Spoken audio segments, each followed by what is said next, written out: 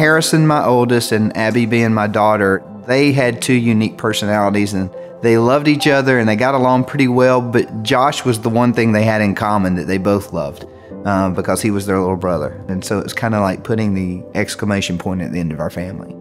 We had finished as a family a spring break trip to Hilton Head, South Carolina. We were making our way back home, and we were literally 5 minutes from the house, and the last thing I heard my wife say that day was, "Oh my word."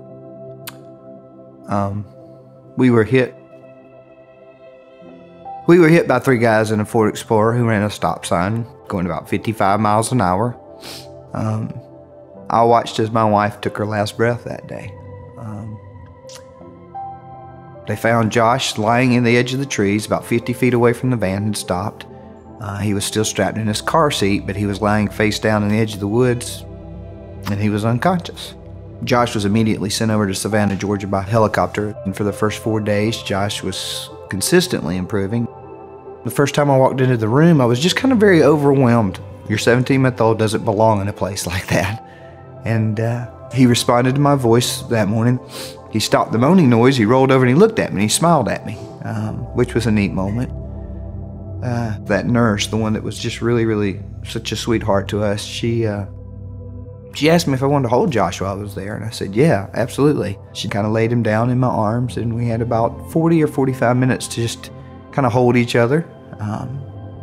None of us could understand what the significance of those 40 to 45 minutes would later mean to me, because it was literally the last time I held my son alive.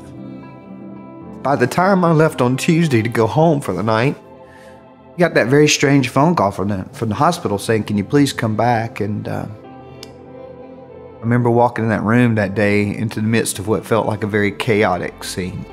And that vice president from risk management walked into the room behind me, and he said, "Well, Mr. Barron, your son's head wound has caused numerous seizures throughout the weekend.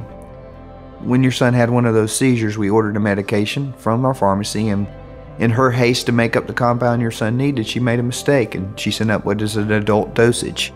It's actually 5 times the strength of what's required for a child your son's size. So when it hit your son's heart this morning,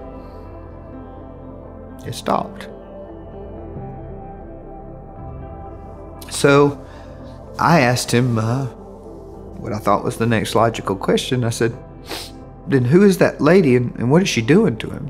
He said, "Mr. Barron, that lady's a pediatric cardiologist, and right now she has her hands inside your son's chest. She's massaging his heart to keep him alive. And she's been doing it for the last 2.5 hours till you could get here." I looked at him and I said, "Well, I guess you need to let him go then." So I went over,